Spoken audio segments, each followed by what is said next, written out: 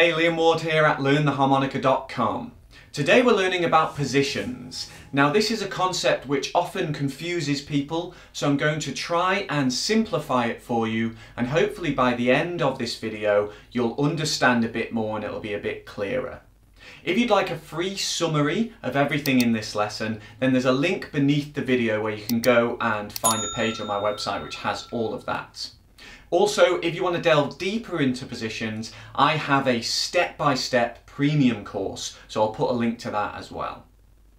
So most instruments are built to play in any and all keys that you like. All of the notes are there, and it's just a case of finding them and using them to play in whatever key you like.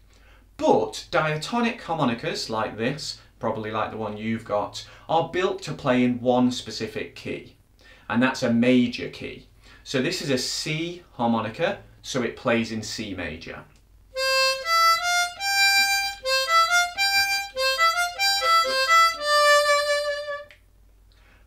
So what do we do if we want to play in other keys? So I've got my C harp, oh, I can play in C okay, but what about when I want to play in G, A, F, D?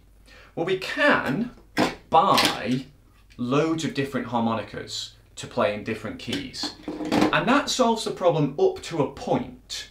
But if we want to play anything other than major scales, let's say we want to play minor scales, or even just blues music where we're not playing minor scales but we want to hit some notes that aren't completely major, we want to kind of make things bluesy, we want to bend some of the notes, we want to turn some of those notes from major into a little bit darker. Well, when that happens, this is where positions come in and where positions are useful. So it's actually possible to play in more than one key on this instrument by using our knowledge of music theory and by bending some notes and sometimes overblowing notes to kind of change the amount of notes we have on the instrument. In theory, you could play in any key on this harmonica, but it gets really difficult when you move far away from the home key. So the most common positions are first, second and third position. You might have heard those names used, and most people just use any one harmonica to play in those three keys. They're the most common that you'll hear used. So when you hear people talk about positions, they're talking about the relationship between the intended key of the harmonica, so the key of the harmonica you're on, and then the key that the song is in. So key you're on and key you're in. And that relationship, depending on how that relationship works, you'll be in a specific position. So you might be thinking, well, you've just told me that these harmonicas are meant to play in one key, and now you're saying it's possible to play in multiple keys on them. How does that work? So I think the easiest way to explain this is by giving you some examples. So we're going to look at first, second and third position. These are probably the three positions you're likely to learn to play, and you've probably heard harmonica played in these. So first position is actually so simple it doesn't need any calculation, it doesn't need any working out. So first position is actually playing in the home key of the instrument itself.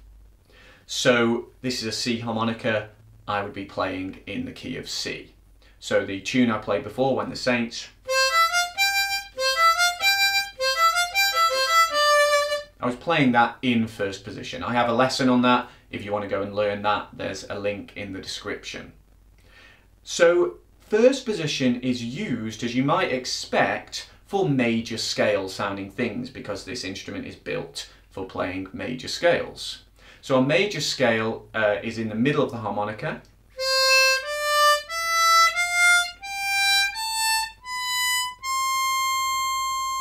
So we've got 4 blow, 4 draw, 5 blow, 5 draw, 6 blow, 6 draw, 7 draw, 7 blow.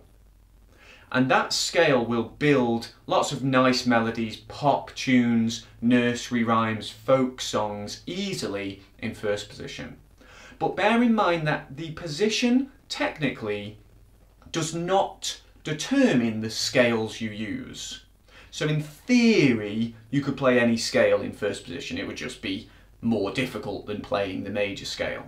What the position does determine is your kind of home base. So the tonal center of the music you're playing. So on a C diatonic harmonica, we'd be looking for the C note because we're in first position. So the C note we'll find on 1 blow, 4 blow, 7 blow, and 10 blow. That's the note you'll return to and which will feel like home in first position. So let's now talk about second position. This is also called cross harp, and you've probably heard of one or both of those terms if you've looked at playing blues. So second position is the default position to use when playing blues. And on a C diatonic harmonica, we'd actually be playing in the key of G. So our home bass note would be our 2 draw, also our 3 blow, or our 6 blow, or our 9 blow. And if we want to play blues, we can use a blues scale to build some licks in this position. So our notes for that are 2 draw, 3 draw, half step bend, 4 blow, 4 draw bend, 4 draw, 5 draw, 6 blow. So you can hear that immediately that sounded bluesier, and it's because of the relationship between the key of G and the key of C. So C major is quite close to G, but when you try and play in the key of G on your C harp, it changes some of the notes and it makes them bluesier. So it would be a bit harder to play major scale sounding things, but it's actually easier to play bluesier things.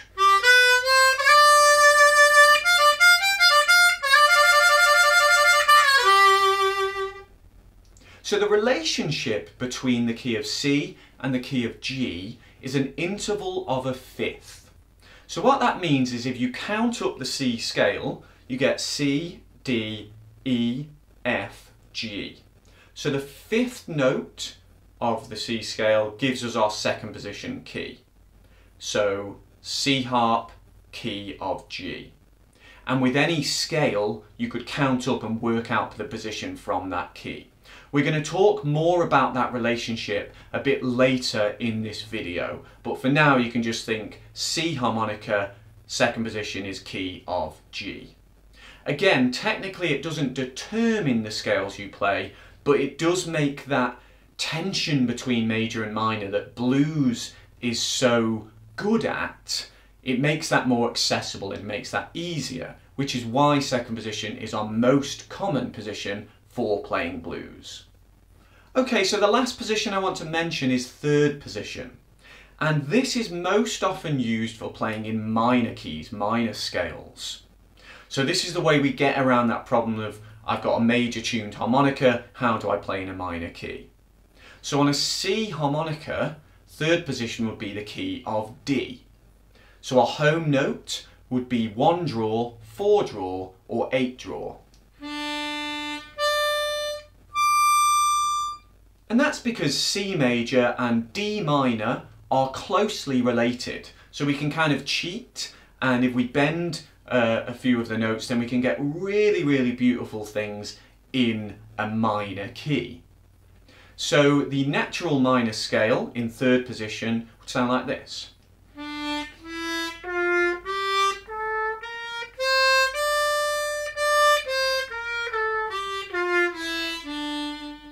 You can immediately hear that it's not sounding bright and happy anymore, it's got that darker sound. So this is useful for things like summertime.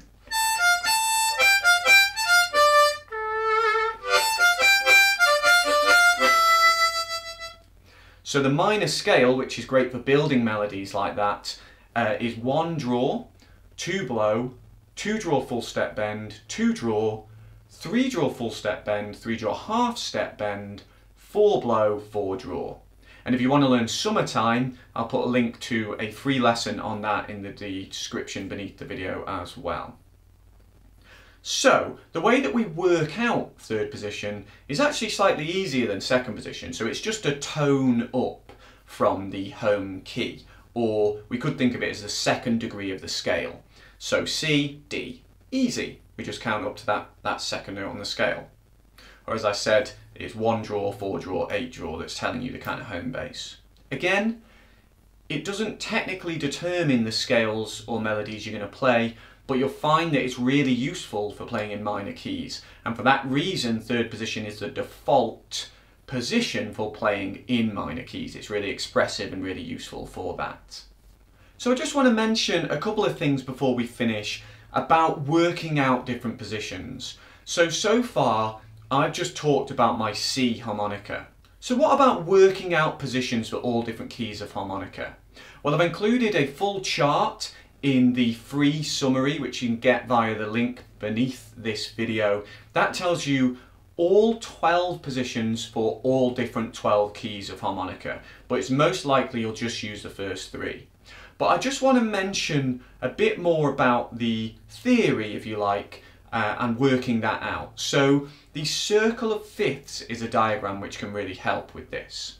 So if we have a look at the circle of fifths, the way this works is that if you go around clockwise, each jump from one key to the next is an interval of a fifth. And we can use this diagram, although it wasn't built for this, to help us work out positions. So I mentioned that from C to G is a fifth, so that's from first position to second position. I didn't mention though that second position to third position is another jump of a fifth. I told you that from C to D is just a tone up. But if we go from second to third, that's another jump of a fifth. And from third to fourth, and from fourth to fifth, and from fifth to sixth, the whole way round this diagram is another interval of a fifth, but for us, another position jump. So we can go C is first, G is second, D is third, A is fourth, E is fifth, and so on. And this can help us not just to work out the positions, but to understand which positions are going to be easiest to play. Because actually, 5th, 6th, 7th, 8th are the most difficult because they're the furthest away from our home key.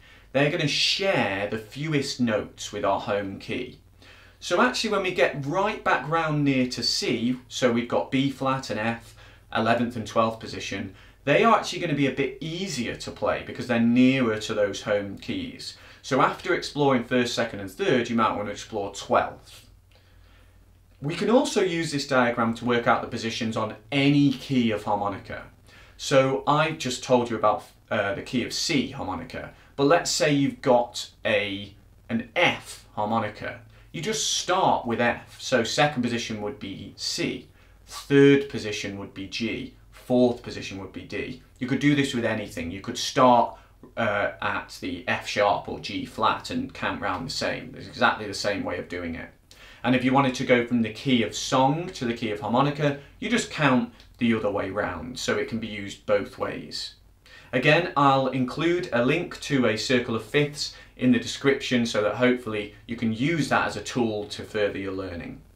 So that's the basics of positions, and we've looked at first, second and third. I am going to do some more videos on positions, so keep an eye out for the rest of this series when we're going to explain some other concepts related to positions. Make sure you get that free summary. There's a link in the description, and also check out my full step-by-step premium course all about positions if you want to delve deeper into this. Let me know how you're getting on in the comments if you have any more questions or things that need clearing up, and I hope to see you again for another lesson soon. Take care. Cheers.